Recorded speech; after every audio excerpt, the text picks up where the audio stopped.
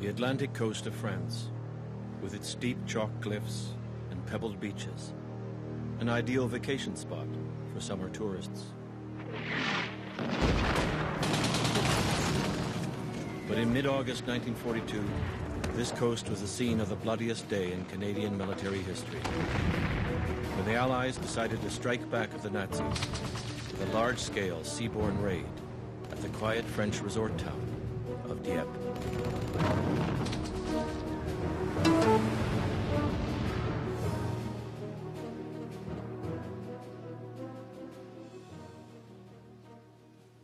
This is Dieppe Canadian War Cemetery.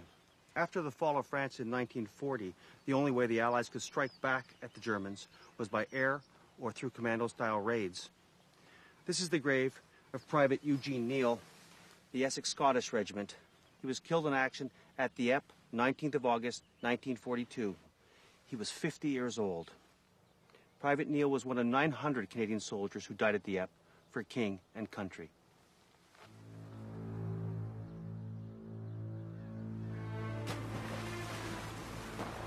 Summer 1942. For years, the Allies have been training in Britain, preparing for their eventual invasion of Nazi-occupied Europe. And now the Allied command decides to test German defenses by launching a large-scale sea-borne raid to seize a fortified seaport. Their objective, a quiet French seaside town, Dieppe.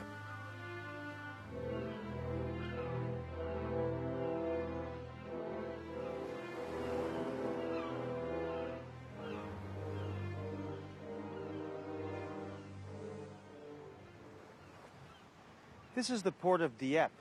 By the summer of 1942, Canadian troops had been in England for 2 years, training. They felt they were the best trained troops in the world and they were ready for some action. They would get their chance here on the beach at Dieppe.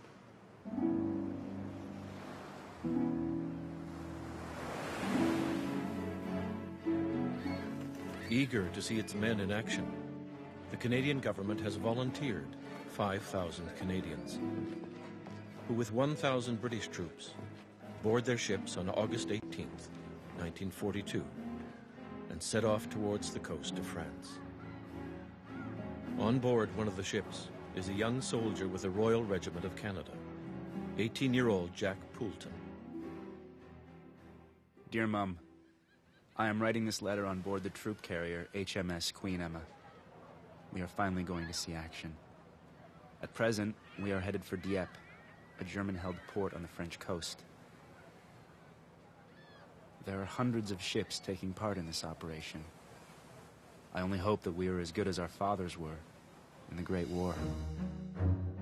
Secretly and at night, the flotilla sails 100 kilometers across the English Channel to a position just off Dieppe. The plan is for the Canadians to land under the cover of darkness and capture 2 headlands at Pourville and Puy that overlook and defend the beach at Dieppe itself. But the 2 headlands are heavily fortified by the Germans with bunkers, machine guns, and mortars.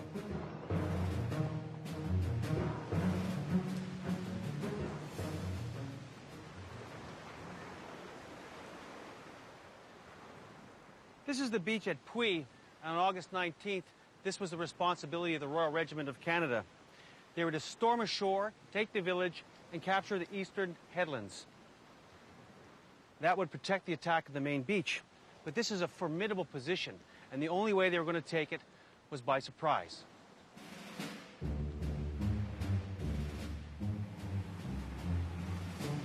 We are preparing all our weapons for action, and we'll be firing them in anger tomorrow.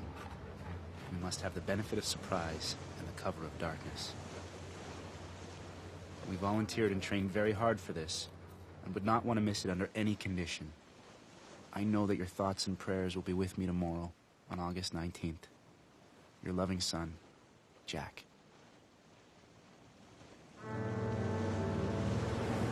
As they approach Dieppe, the ships are spotted by a German convoy, and the skirmish scatters the flotilla.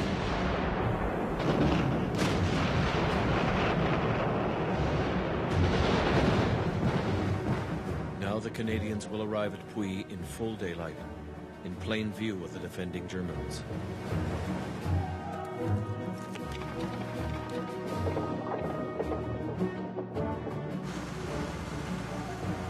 Now we are landing, 20 to 25 minutes late and in full daylight.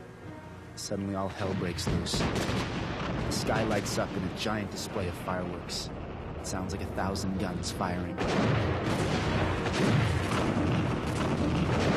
Within 500 yards of the beach, we come under heavy machine gun and mortar fire. The bullets hitting the hull of the landing craft sound like hail on a tin roof.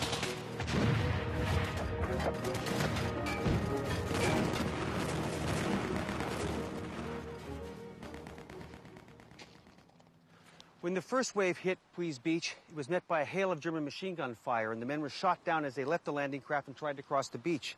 The same thing happened for the second and third waves. The only way the men could survive was to run across their fallen comrades and get to the seawall or the base of the cliffs. Within minutes, the battle was a bloody shambles.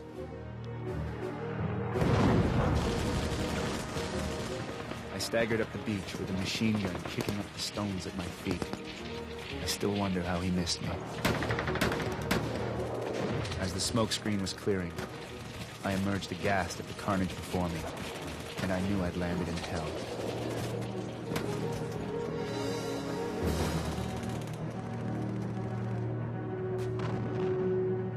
As the Royal Regiment of Canada is being slaughtered at Puy, 6 kilometers to the west at Pourville, the South Saskatchewan Regiment has landed right on time.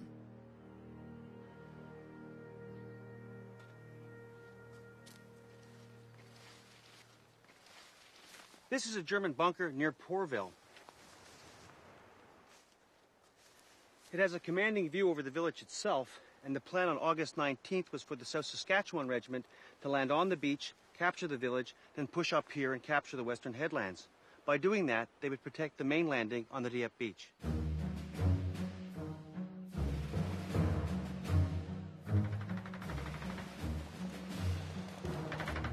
The Canadians fight their way through the village of Pourville, but fail to take the heights. And now the German guns on both the eastern and western headlands can focus their fire on the main Canadian landings at Dieppe.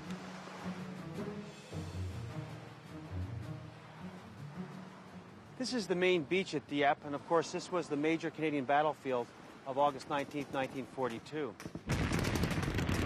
The plan was for the Essex Scottish to land right in front of us in this position, the Royal Hamilton Light Infantry down by the casino, and of course they'd be supported by the Calgary tanks. You can see a couple of problems right off the bat, of course. The Germans have all the high positions, a defender's paradise. And secondly, this is a very big beach, and 1,500 soldiers really don't seem like very many to attack it. The infantry came in on time.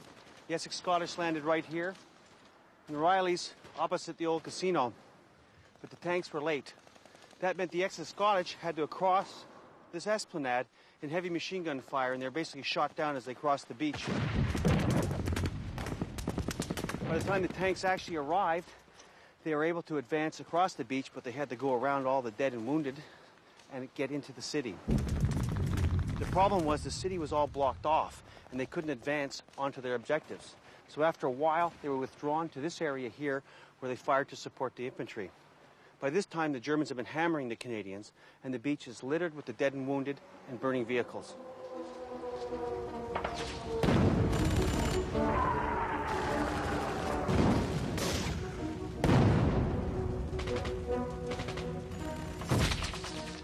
Crouching on the beach with the Royal Hamilton Light Infantry is Captain Dennis Whittaker.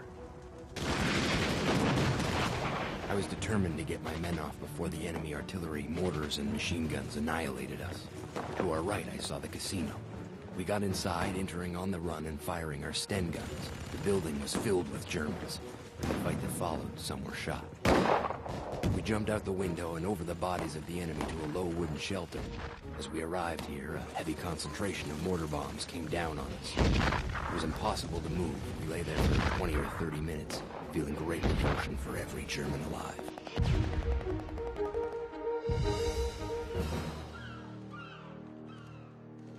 the skies above, hundreds of RAF and RCAF fighters try to protect the ships and troops from hundreds of German fighters and dive bombers.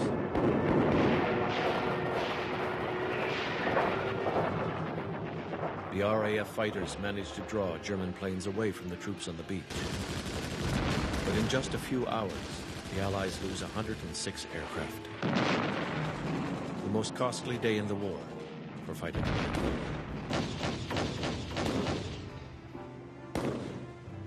On the main beach at Dieppe, the first wave is pinned down and being slowly slaughtered.